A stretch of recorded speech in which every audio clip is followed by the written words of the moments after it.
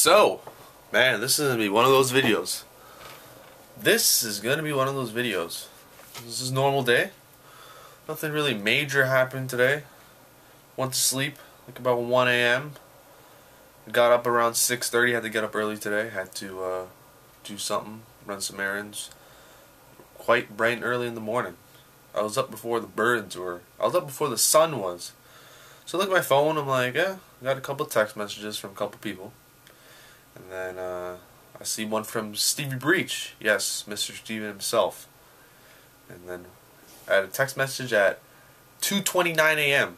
saying, wake up. I obviously wasn't awake at the time. The same minute, I scroll down and I see this. CM Punk reportedly quits the WWE. CM Punk reportedly told Vince McMahon last night that he was gone. He's going home. And so he did. That's where things stand right now. At this point, he's off everything going forward. I was like, what? He then texts me, wake up about half an hour, 20 minutes later, probably to go on Skype, to go on one of those infamous click Skype calls where we supposedly bury everyone that we don't like or we don't know. And but then sometimes we talk about wrestling. That probably they were talking about tonight when they weren't burying people. But yeah, anyways, that's besides the point. So yeah, I was going nuts. I literally went online. What's going on? What's going on? Reading Twitter. Going down. Go on Observer. Listen to the 15-minute Breaking audio podcast. And they pretty much said, yeah, CM Punk left Monday. And that's why all the dirt sheets have been saying, oh, Vince called an important meeting that WWE, like Monday Night Raw script was rewritten 2 hours before the show started. And supposedly that's why we had the whole Daniel Bryan Triple H segment to open up the show with the stare down, which seemed kind of weird. Like, are they building this to a WrestleMania match? Because I thought CM Punk was in the plan for this. Not seeing CM Punk on the show at all. Not seeing Kane on the show at all. Everything was somehow forgotten. People thought he had the day off, supposedly, because on an interview that was done at Ariel Helwani's MMA fighting show, he did a 30-minute interview. If you want to go watch that, you can check that out. It's pretty interesting. CM Punk says he has the day off on Saturday. He didn't have to do the house show or something. He had to go do a thing at Comic-Con, then he flew to the show in Chicago to watch UFC, then flew to Pittsburgh. Yeah, Pittsburgh to be in the Rumble. And in that same interview, Ariel asks, how you doing? How you feeling? And Punk's like, good. And then Ariel brings up the whole thing of his contract ending in July. Who's texting me now? Yeah. Anyways, Ariel brings up the whole thing about his contract ending in July 2014. Supposedly, CM Punk has signed a 3-year deal when he first signed in 2011. And there were reports saying, are you going to resign? Are you leaving? Is a show in Chicago supposedly supposed to be payback? Is that going to be your last show? Is this the end of CM Punk? Because CM Punk has many goals, which he's accomplished, except one final goal that he's been boasting about is to main event. Not just be in one of the main matches, but to main event, to close the show of WrestleMania.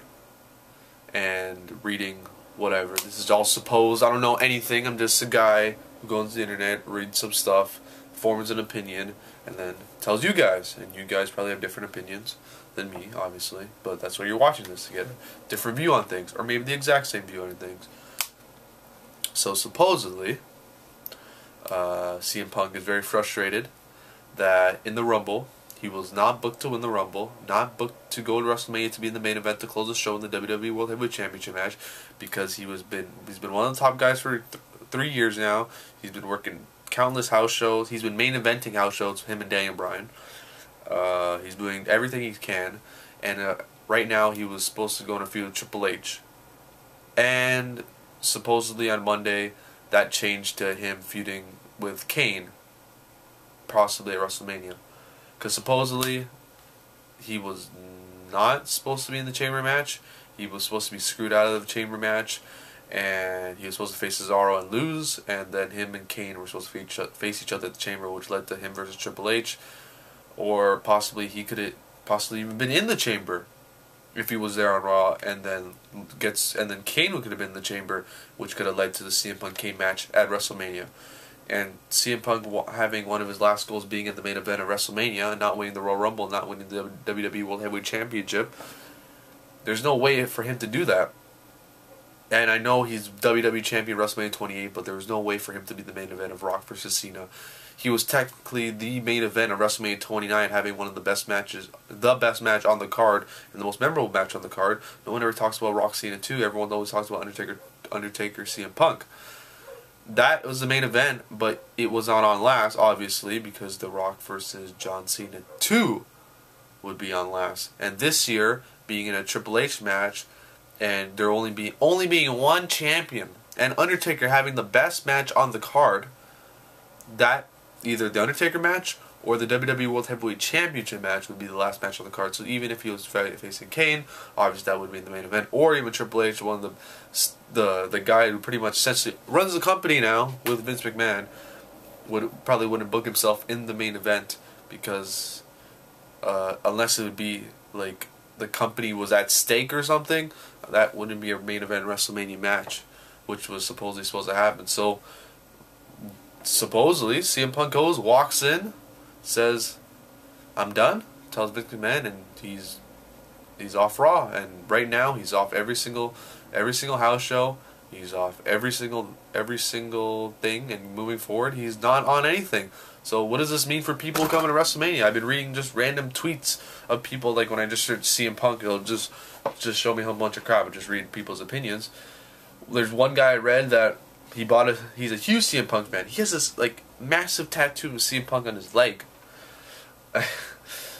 He bought a CM Punk access ticket. He's going to WrestleMania just to see CM Punk. Like he's one of his favorite guys, and now he's hurt that the CM Punk is not on the card. And how will this affect more people that are huge CM Punk fans and not gonna be going to WrestleMania to watch CM Punk, their guy?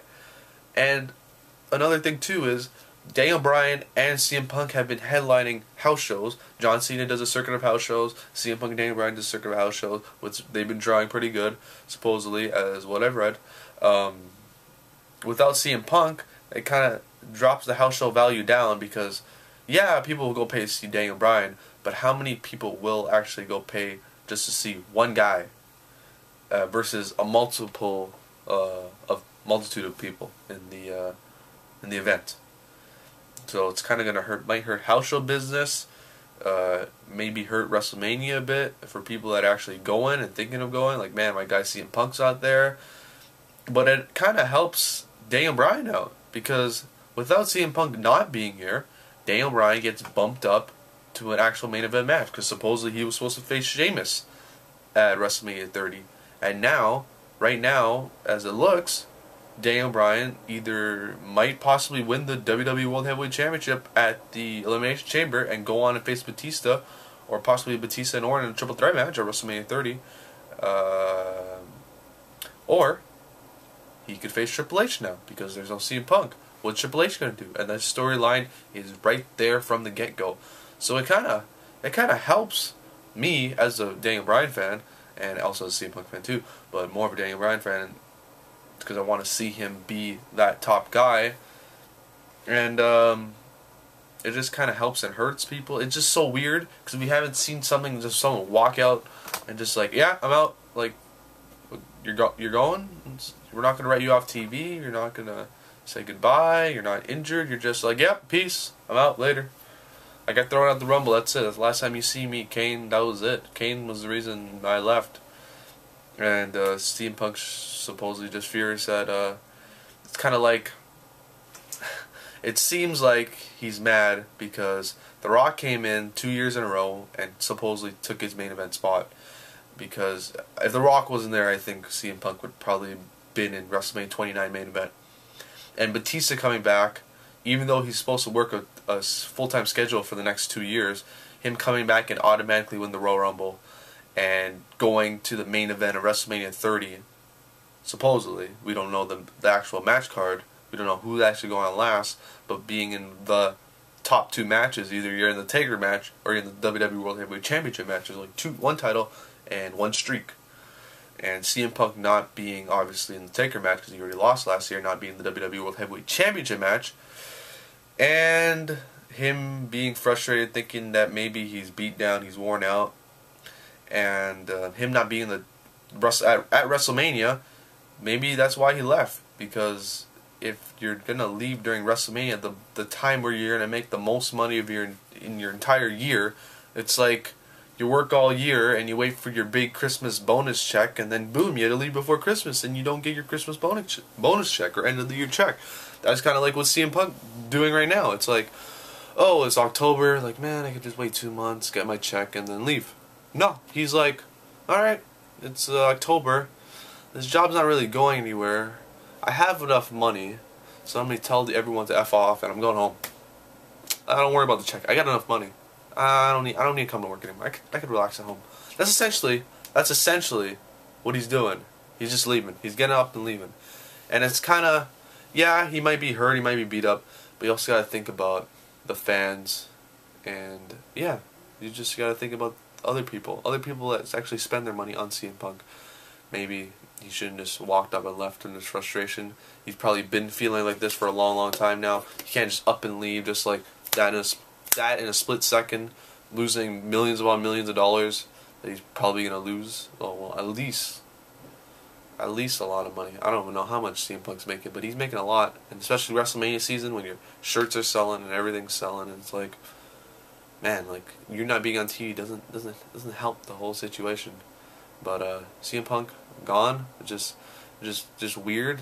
Just you'd think that if he would leave, he would just do like he would kind of wrap everything up. He wouldn't just up and leave, or at least try to make an angle out of it. Not similar to the one where he was gonna leave in 2011, but like something towards that, and him actually leaving and like, all right, that's that. I'm out. Peace.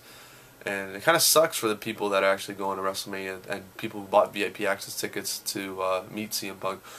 Honestly, I think you guys might meet Taker or Triple H, honestly, if CM Punk's not going to be in that access session, or possibly get your money refunded. I don't even know how they're going to deal with that. And for the people that are going to WrestleMania just to see their guy, it kind of sucks. It kind of sucks for them. And I personally have seen Punk wrestle a multitude of times now. I've seen him wrestle 2012 against Dolph Ziggler. I've seen him wrestle in Chicago, which was a big thing for me. I always, after that Money in the Bank pay-per-view, I really wanted to see CM Punk wrestle in his hometown Chicago, and I got to experience that in that street fight against Jericho. I've seen him wrestle in the Brock Lesnar match, named one of the best matches of 2013. I've seen him on the Raw when he fought Axel, and the Night of Champions I saw him wrestle. So I've seen Punk wrestle multitude of times after the whole deal, and even prior to that I've seen him in a couple house shows too. But it just sucks for the people that are actually just giant fans of CM Punk, and I'm one of them. I don't boast about it, but if you notice, I even know I was wearing the sweater today. Because he has some pretty cool merch. He has like I like this logo with the fist and the lightning bolt. I buy the bunch of sweaters and the shirts because they look pretty good. And I met the guy in 2013. I have my picture with him. It's very cool. I got this signed. I don't even know this is worth anything. It's pretty cool. Best in the world. I don't know. I don't know if I should just like keep this. Maybe throw it in the trash. I don't know. Who knows what I'm gonna do with that. But yeah, I just showed off with that. Yeah, I know that. I realize that. You realize that too. Yeah, that's fine. That's cool. But yeah, it's just weird. CM Punk just leaving, but I guess he wants to do whatever he wants to do. He's saved a lot of money. He has his own damn bus to drive him around in. I think he's making plenty of money. He's made plenty of money in the past 3 years. So if he wants to up and leave, that's fine. I think it just sucks for everyone else. And hopefully he doesn't regret it, because if you listen to the Steve Austin podcast, like I've been listening to, Steve Austin likes to, like, he brings it up enough for you to notice that he always says, like, man, Like, if me and Vince McMahon had that meeting in 2002, maybe I shouldn't have left, because him leaving, he admits, him leaving hurt the business a lot in 2002, and he should have just had a face-to-face meeting with Vince, and hopefully Punk actually thought this through out, and just instead of making a rational decision, because the business could, you don't know what happens, the business could go down a little bit because CM Punk's gone. It happened when Austin left. I'm not saying CM Punk is the biggest superstar as Austin, but CM Punk is a star in the WWE, and he does draw money, and people do pay to see him. And he draws merch, he draws a lot of things, and it's like, him not being there, you gotta have another number 2 guy, because right now, it was CM Punk, it was John Cena, CM Punk, now it's just John Cena, Daniel Bryan maybe? You gotta still build him up, you kinda killed him down, you gotta build him back there, at least up to where Punk was, because as of right now I see CM Punk, John Cena, CM Punk, Randy Orton, Daniel Bryan, Randy Orton, it's like around here, and CM Punk, and then John Cena. That's how I see the 4. What else is there? So that's that. I don't know how long this video was. If I bored you, I don't know. I even got this stupid thing for someone bought me this for my birthday. A CM Punk little thing right here. That's how much a fan I'm CM Punk. But him leaving doesn't bother me. Just actually helps me out, because I would rather see Daniel Bryan in a higher match. But me never seeing CM Punk wrestle again, honestly, I'm content with that. But for other people that are huge fans and like want to see him wrestle again because they've never seen wrestle, it sucks for them, and there won't be as epic promos or as good promos being cut on Raw anymore if he's actually gone forever. But if he comes back, this could be huge. If he comes back, if he finally like took his break and says, "Oh, I'm coming back," either I'm in the main event of WrestleMania 30. Maybe he's doing a ploy to keep him out for a long time, and the next year he comes back and wins the Royal Rumble match, and then finally has his opportunity to main event WrestleMania 31, and then that's it. He's done forever. Maybe that's his ploy he's trying to do like a part-time tactic. Maybe just leave and like, all right, you want me back? All right, I'm in the main event of WrestleMania 31, closing the show, or I'm not coming back. Maybe that's the ploy that he's trying to do. I don't know CM Punk's mentality. I'm just making wild accusations. But as of right now, if he comes back, you'll see him when the Royal Rumble go to WrestleMania 31. Probably be in the main event. If he doesn't come back, then he doesn't come back. I guess he has a lot of money. Probably does. You know how much shirts he sold in 2011? It's like probably one of the top 10 most sold shirts in 2011. If you probably look at it, everyone has a CM Punk Best in the World shirt. If you don't have this shirt, I don't know how you haven't had that shirt. I don't know how you haven't clamored to buy that shirt, because everyone has that shirt. I have three of those shirts. I have an extra large, and then when I lost weight, I got a large, and now I've lost even more weight. I have a medium. 3 of the same exact shirts. 2 of them are just like, I think they're in a suitcase full of wrestling shirts. That's that. The video's done. Thank you for watching. I hope you enjoyed this little video that I made for you today. That is all.